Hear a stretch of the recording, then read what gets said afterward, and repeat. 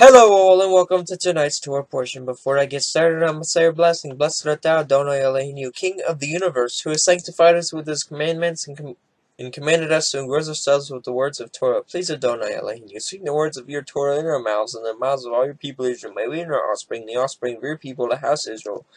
May we all together know your name and study your Torah for the sake of fulfilling your desire. Blessed you, Adonai, who teaches Torah to his people Israel.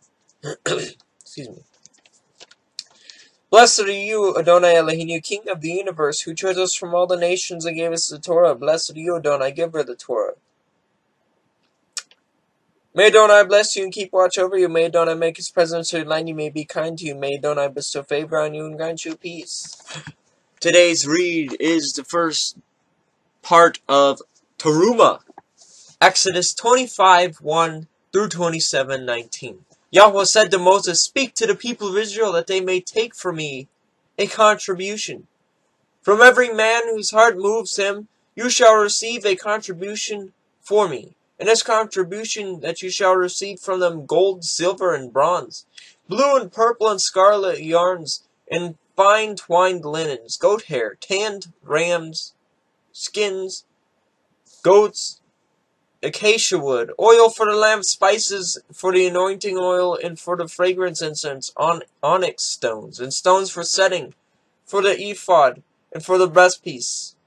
Let them make me a sanctuary, that I may dwell in their midst, exactly as I show you concerning the pattern of the tabernacle, and of all its furniture, so that you shall make it." Whoops.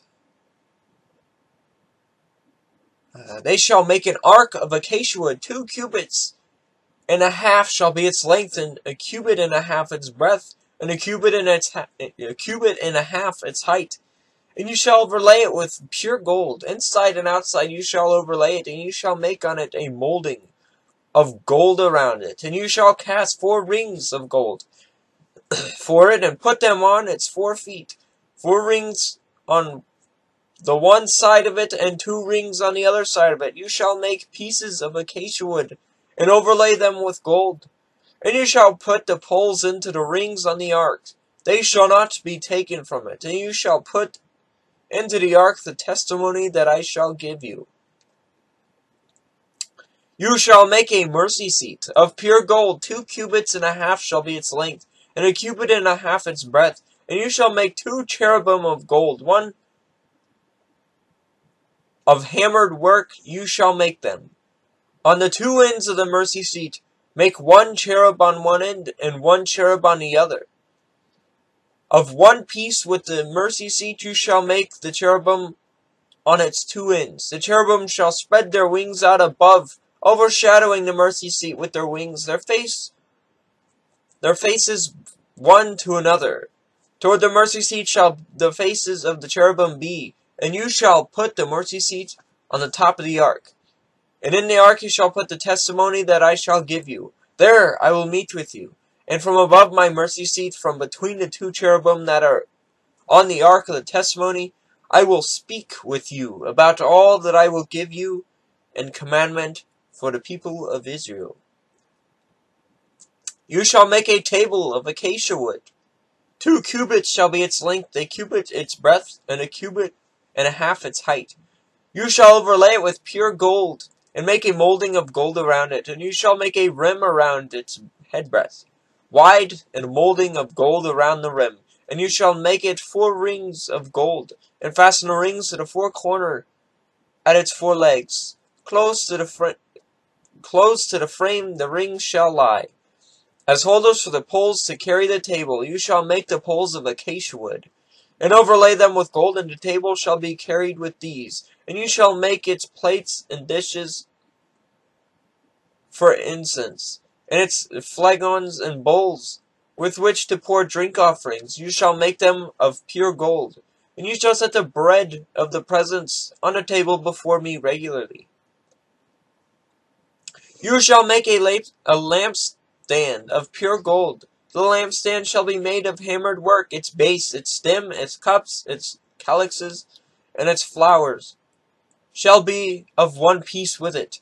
And there shall be 6 branches going out of its sides, 3 branches of the lampstand out of one side of it, and 3 branches of the lampstand at the other side of it. 3 cups made like almond blossoms, each with a calyx and flower. On the other branch, so for the 6 branches going out of the lampstand, and on the lampstand itself there shall be 4 cups, made like almond blossoms, with their calyxes and flowers, and a calyx of one piece with it under each pair of the 6 branches going out from the lampstand. Their calyxes and their branches shall be of one piece with it, the whole of it, a single piece of hammered work of pure gold. You shall make 7 lamps for it, and the lamps shall be set up so as to give light on the space in front of it. Its tongs and their trays shall be of pure gold. It shall be made with all of these utensils out of a talent of pure gold. And see that you make them after the pattern for them, which is being shown you on the mountain. Moreover, you shall make the tabernacle with 10 curtains of fine twined linen, and blue and purple and scarlet yarns. You shall make them with cherubim skillfully worked into them. The length of each curtain shall be 28 cubits, and the breadth of each curtain 4 cubits. All the curtains shall be the same size, 5 cubits. 5 curtains shall be coupled to one another, and the other 5 curtains shall be coupled to one another. And you shall make loops of blue on the edge of the outermost curtain on the first set. Likewise you shall make loops on the edge of the outermost curtain on the second set. 50 loops you shall make on the one curtain, and 50 loops you shall make on the other curtain, that is, the second set. The loops shall be opposite one another, and you shall make 50 clasps of gold. And couple the curtains one to another with the clasps, so that the tabernacle may be a single whole. You shall also make curtains of goat hair for a tent over the tabernacle. 11 curtains you shall make. The length of each curtain shall be 30 cubits, and the breadth of each curtain shall be 4 cubits. The 11 curtains shall be the same size. You shall couple 5 curtains by themselves, 6 curtains by themselves, and 6 curtains you shall double over at the front of the tent.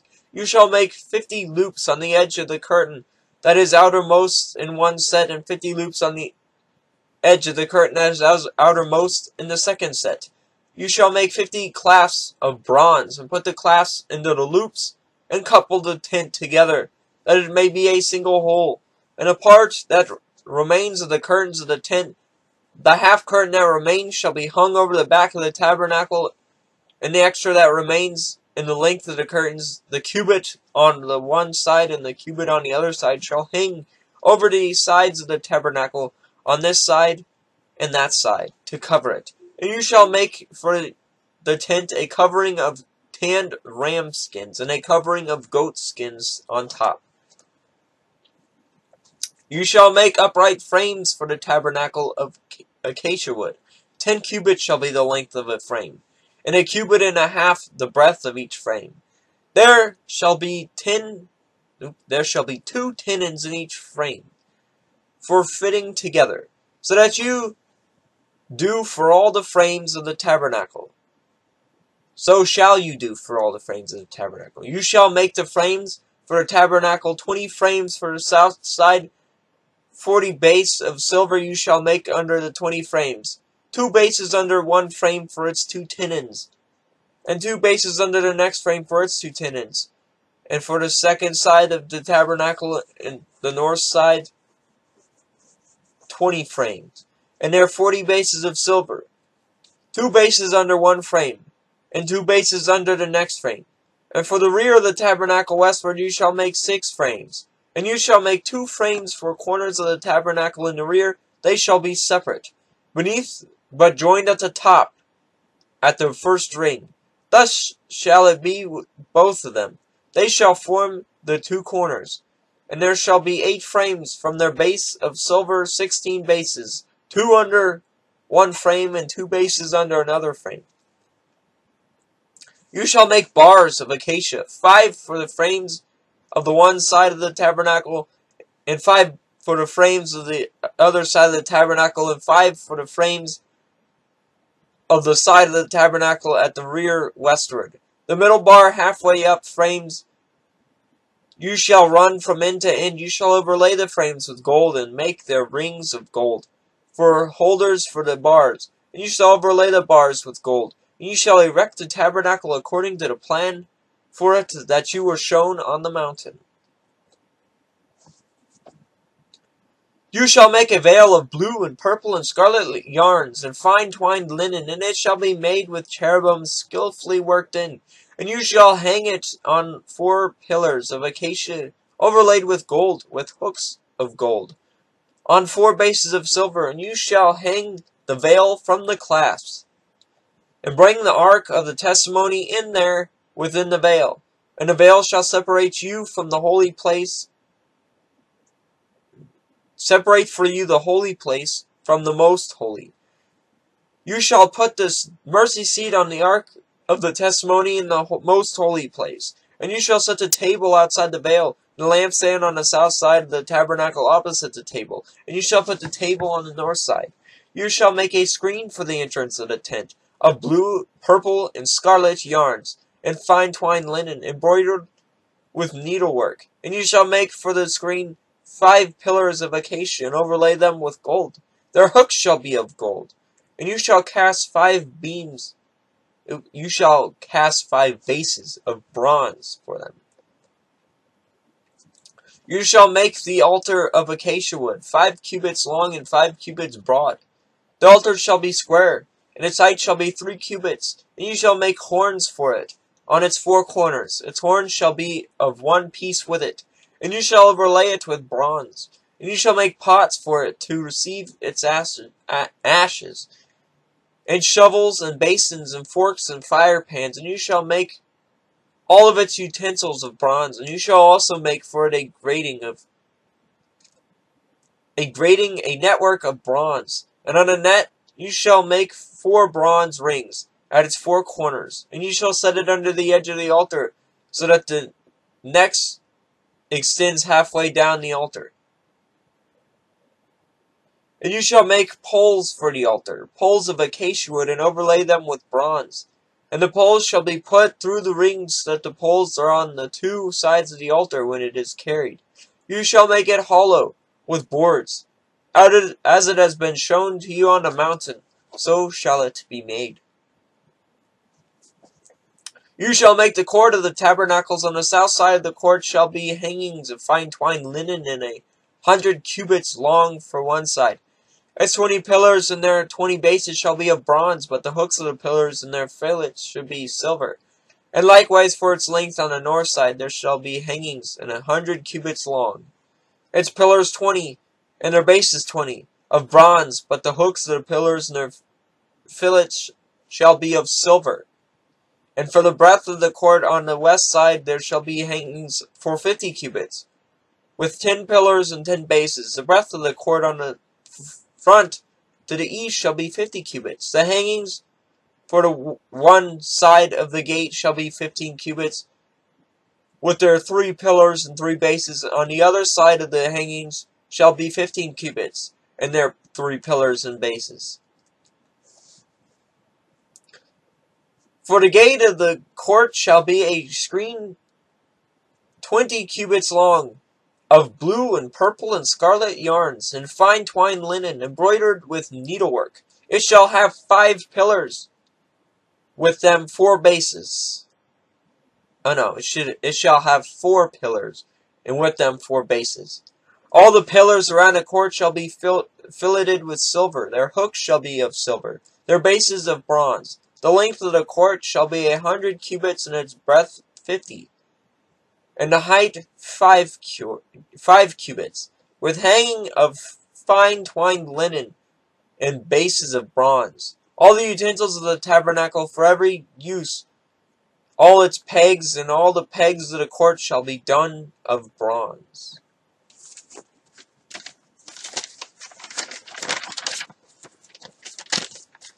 Blessed art thou, Adonai Eloheinu, King of the universe, who gavest the Torah of truth and set everlasting life in our midst. Blessed art thou, Adonai, giver of the Torah. Brukata Adonai Eloheinu, Melach Kalom, Asher Natalenu, Teredi Met Baisheedna, Olom Natab Betekinu Brukata Adonai Nitina Torah.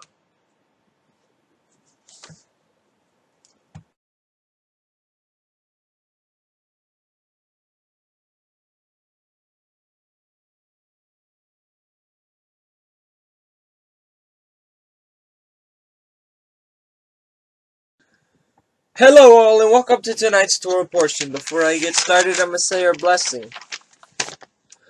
Blessed art thou, Adonai Eloheinu, King of the universe, who has sanctified us with his commandments and commanded us to gross us with the words of Torah. Please, Adonai Eloheinu, sweeten the words of your Torah in our mouths and in the mouths of all your people Israel. May we and our offspring, the offspring of your people, the house of Israel, may we altogether know your name and study your Torah for the sake of fulfilling your desire.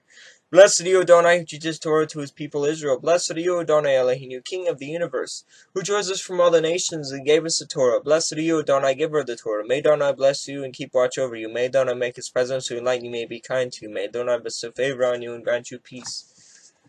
Excuse me. Today's read is 1 Kings 5:12 through 6:13. And Yahweh gave Solomon wisdom, and he promised him. And there was peace between Hiram and Solomon. And the two of them made a treaty. King Solomon drafted forced labor out of all Israel.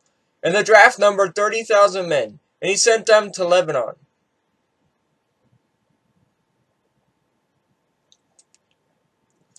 10,000 a month in shifts. They would be a month in Lebanon and 2 months at home. Sorry.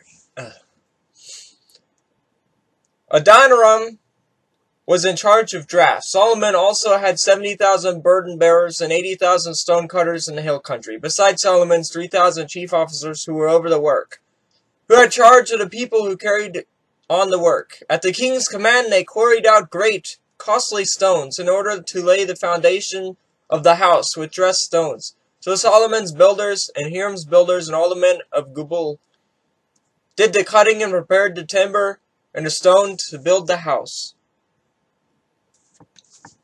In the 480th year, after the people of Israel came out of the land of Egypt, in the 4th year of Solomon's reign over Israel, in the month of Ziv, which is the 2nd month, he began to build the house of Yahweh. The house that King Solomon built for Yahweh was 60 cubits long, 20 cubits wide, and 30 cubits high. The vestibule in front of the nave of the house was 20 cubits long, equal to the width of the house, and 10 cubits deep in front of the house.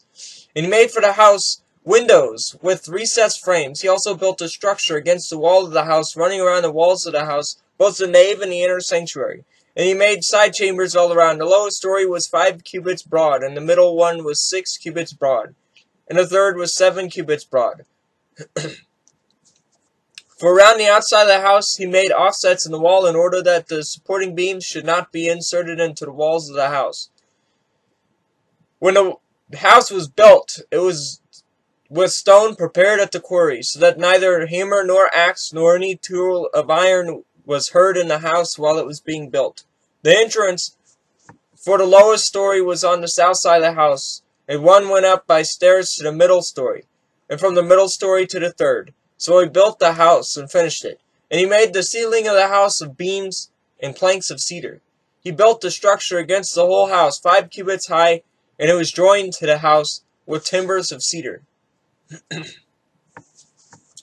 Now the word of Yahweh came to Solomon concerning this house that you are building.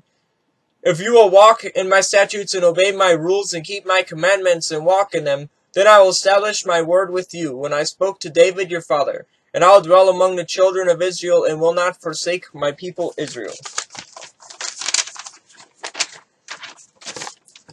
Blessed art thou, Adonai Eloheinu, King of the universe, who gave us the Torah of truth and set everlasting life in our midst. Blessed art thou, Adonai, giver of the Torah. Brukata Adonai Eloheinu, Malach Alom, Asher Natalanu Torah Met Vaishe Elom, Natabet Ekinu Brukata Adonai Nitina Torah.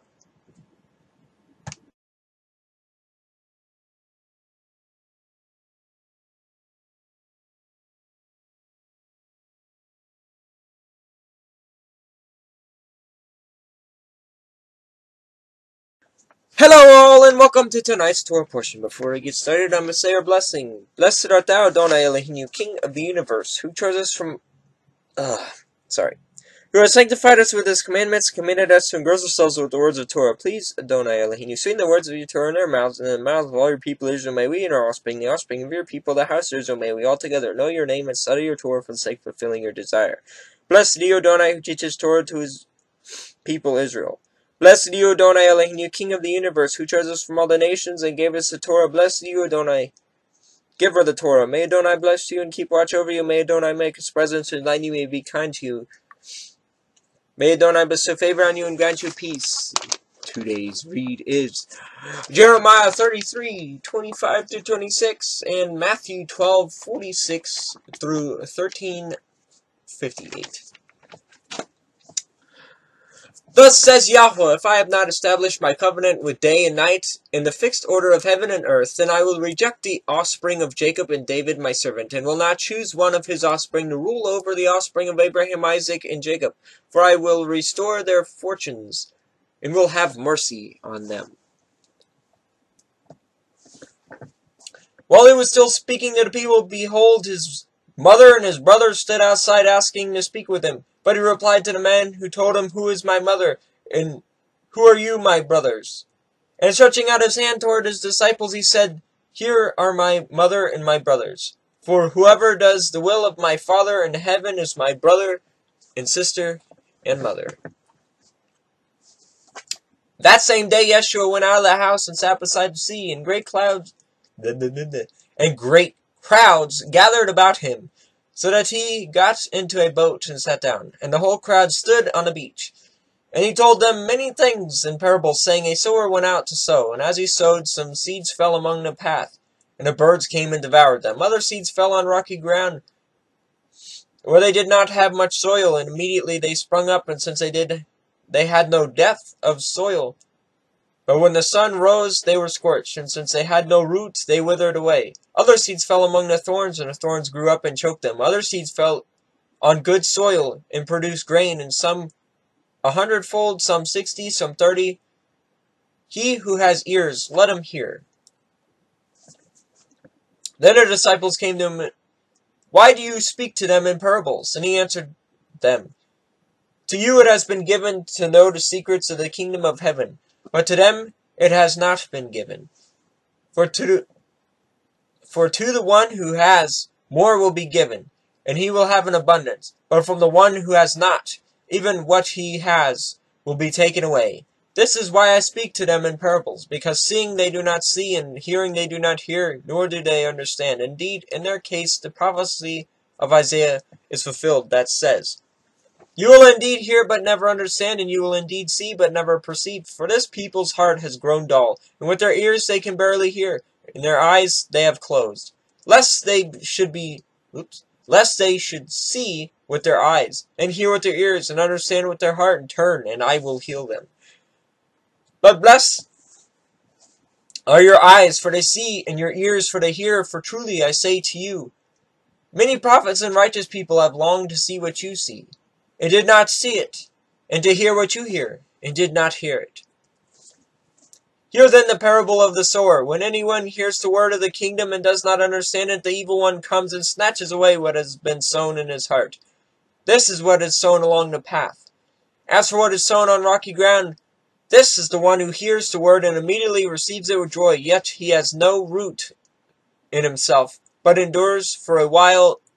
And when tribulation and persecution arises on account of the word, immediately he falls away.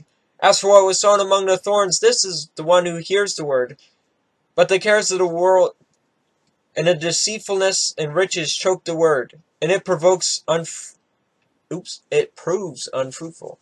As for what is sown on good soil, this is the one who hears the word and understands it. He indeed bears fruit and yields, in one case 100-fold, in another 60, in another 30. He puts another parable before them, saying, The kingdom of heaven may be compared to a man who sowed good seed in his field. But while his men were sleeping, his enemy came and sowed weeds among the wheat and went away.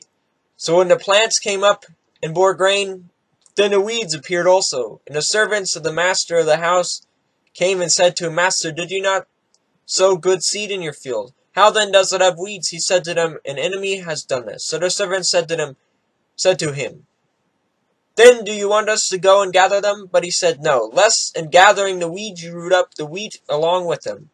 Let both grow together until the harvest. And at harvest time I will tell the reapers, Gather the weeds first and bind them in bundles to be burned, but gather the wheat into my barn. He put another parable before them, saying, The kingdom of heaven is like grain of the mustard seed, that a man took and sowed in his field. It is the smallest of all seeds, but when it has grown, it is larger than all the garden plants and becomes a tree, so that the birds of the air come and make nests in its branches. He told them another parable. The kingdom of heaven is like leaven, that a woman took and hid in 3 measures of flour, till it was all leavened.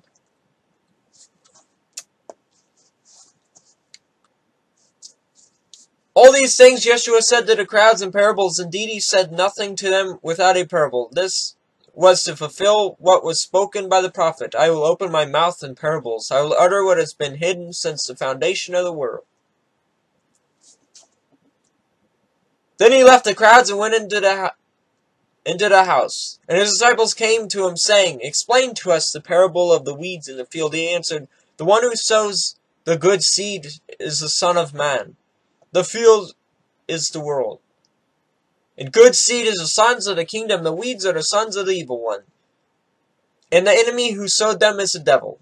The harvest is at the end of the age, and the reapers are angels. Just as weeds are gathered and burned with fire, so will it be at the end of the age. The Son of Man will send his angels, and they will gather out of his kingdom all causes of sin and lawbreakers, and throw them into the fiery furnace.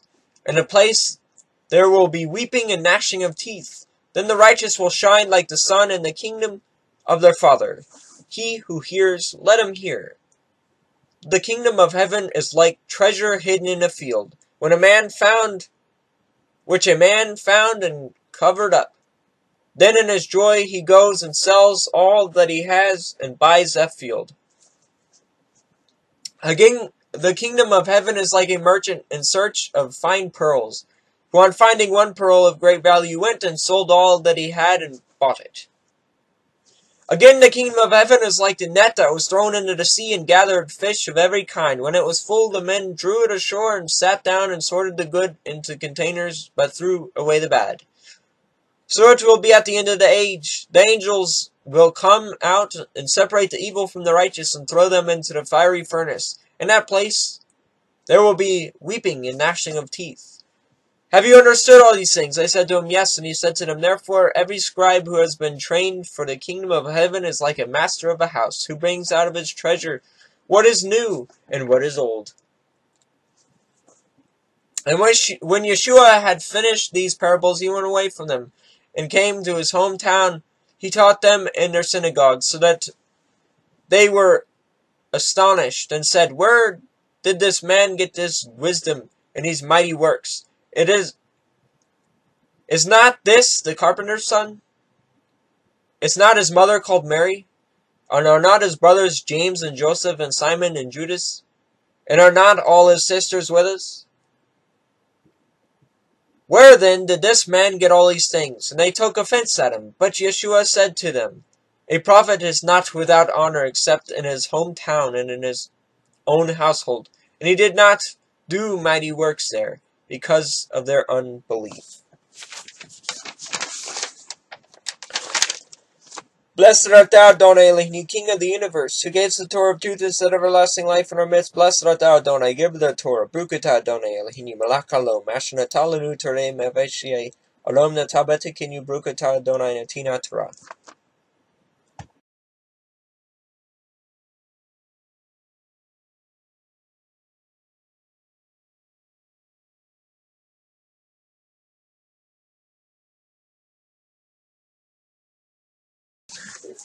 Hello all, and welcome to tonight's Torah portion. Before I get started, I'm going to say your blessing. Blessed art thou, Adonai Elohim, King of the universe, who has sanctified us with his commandments and commanded us to engross ourselves with the words of Torah. Please, Adonai Elohim, you sweeten the words of your Torah in our mouths and in the mouths of all your people, Israel, may we and our offspring, the offspring of your people, The house of Israel, may we all together know your name and study your Torah for sake fulfilling your desire. Blessed are you, Adonai, who teaches Torah to his people Israel. Blessed are you, Adonai, Elohim, you King of the universe, who chose us from all the nations and gave us the Torah. Blessed are you, Adonai, giver of the Torah.